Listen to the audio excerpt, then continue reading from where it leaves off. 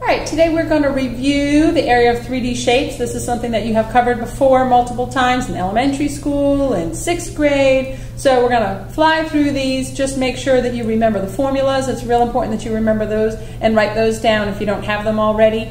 Tomorrow or next time we meet, we will be able to do an activity with the formulas to make sure that you have those memorized. So as you can see here, the materials you're going to need, your spiral notebook calculator, a yellow, orange, and red crayon. That's what you're going to need every time you watch one of these videos. So go ahead and pause me if you need to and grab those materials, and then we'll get started.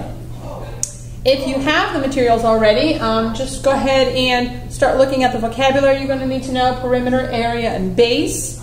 Base meaning bottom of the shape, height, straight up and down, radius and diameter, the difference between those two. You're going to want to make sure you understand how radius and diameter relate to each other. Okay? All right. So as you can see here, this first example is a rectangle. That's probably the shape that you're most familiar with since elementary school. Let me back up here so you can see that a little better. All right, so you've got 7 feet by 1 yard. Please make sure that the first thing you do is make sure you have the same units of measurement. If you don't, you're going to need to change those. And as you can see here, we've got feet and yards. We are going to want to do that. The easiest way to do that is take the largest unit of measurement and break it down into smaller pieces. The yard would be the largest. 1 yard is equal to 3 feet. Now that we have the same unit of measurement, we plug it into the formula. I am going to expect that you write the formula every single time, fill in the key pieces of information, and solve. Also notice the units. Feet squared, real important here. Make sure you're writing down the examples as we go. If you need to pause me, you certainly can. You've got a rectangle here, you've got the formula, the pieces filled in, and then your final answer with the units squared. Area is always units squared. All right, let's take a look at example 2. You have a parallelogram. Remember, the formula for parallelogram is base times height. Again, base times height. Now, there are 2 ways that you're going to find the height. Sometimes you're going to see the height inside the shape. Sometimes you're going to see the height outside the shape. Just always look for that right angle, and that will key you in as to where we're looking for the height. If you think about when you measure your height, either at the doctor's or at home, you're going to stand straight up and down to decide how tall you are. Same thing with a shape. Height is always straight up and down. All right, so we've got base times height. You've got your base and your height, same unit of measurement, so we're good there. Plug those things in and solve using your units squared. Area is always units squared, and that's because we're multiplying an inch times another inch. Okay? All right.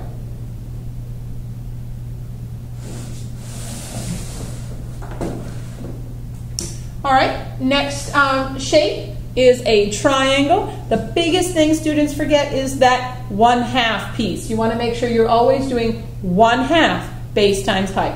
1/2 is key here. We're a lot of information here. Make sure you're keying in on what's the base and what's the height. Remember, the base and the height will make a perpendicular angle, looking for that right angle always. There's the symbol. So now you know your base and your height has to be your 8 and your 3. The 5 is extra information you do not need. You have to be able to distinguish upon what you need and what you're looking for and what you can eliminate. So we've got 1/2 times 8 times 3. When you type that into your calculators, you can type them in any order that you'd like. Can you think of what formula that was? Can you get it?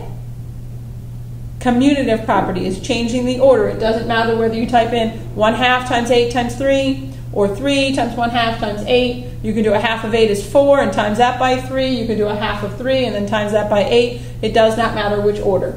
Your final answer is 12 centimeters squared. Centimeters squared, units squared always. Don't forget to write the 1/2. That's super important. Go ahead and make note of that. Put a star next to it in your notes. And of course, formula and units every single time or you are going to lose points. That is super important to keep track of. All right, take a look at example 4 here. We've got a trapezoid. Now remember, a trapezoid, the definition is it has exactly 1 pair of parallel lines. So typical trapezoids are these 2 shapes up at the top. That's the typical, most common view of a trapezoid. Here you have one with 2, 4, and 4.5. Now this shape is one that you may not be familiar with. This is one that some 6th grades have covered and some have not.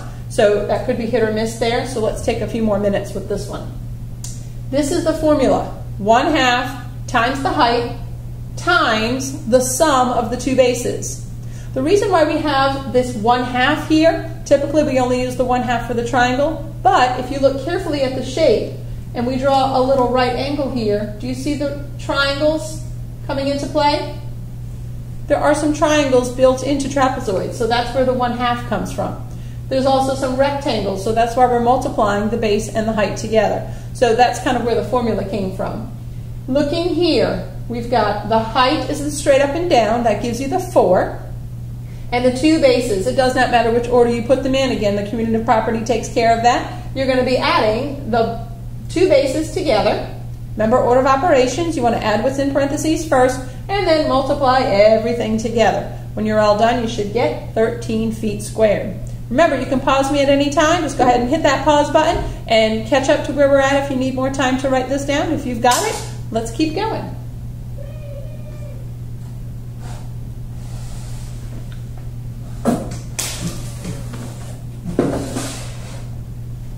Here's a trapezoid I'd like you to try on your own since it is a fairly new shape. Let's go ahead and have you copy that shape down, give it a pause, and go ahead and work it out on your own. See how you do. All right, now that you're back, let's go ahead and work it out. You should have the formula written first.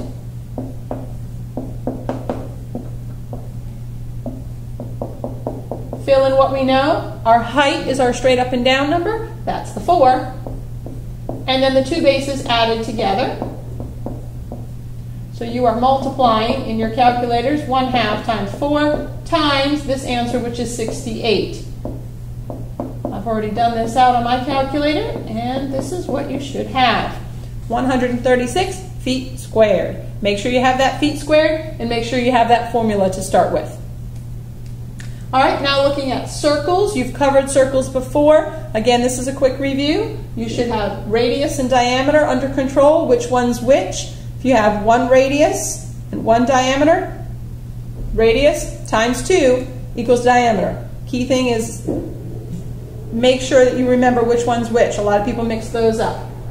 Another change this year you'll see is in the directions it might say find the exact amount or find the approximate amount. So here's what you're going to do for that. Anytime it says exact, you're going to keep that pi symbol. And in your answer, you're going to see the pi symbol there. I know that looks kind of weird, but because pi is a long, never-ending decimal without a pattern, we are rounding whenever we use that 3.14, which most people use.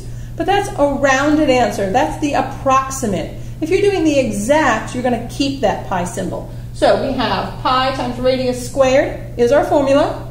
Pi times 1.5 times 1.5 again, which is the same as 1.5 squared. We're going to multiply the numbers together, but keep that pi. Keep that pi symbol in your answer. I know it looks weird, but that's 2.25 pi miles squared. We're keeping the pi because it is that never-ending decimal. If you were finding the approximate answer, you would take that pi and break it down into a decimal form. So you're doing 3.14 times that 1.5 squared. And that would give you 7.065 miles squared. Work it out on your calculator. Go ahead and give it a pause. Check it for yourself and make sure you see. You can compare these two answers. And if you do 2.25 times 3.14 in your calculator, you will get 7.065. 7 65 thousandths. Make sure you're always writing the formula in the units each time. And anytime you see exact, you're going to keep that pi symbol instead of writing it as a decimal. Just keep the pi symbol in your answer.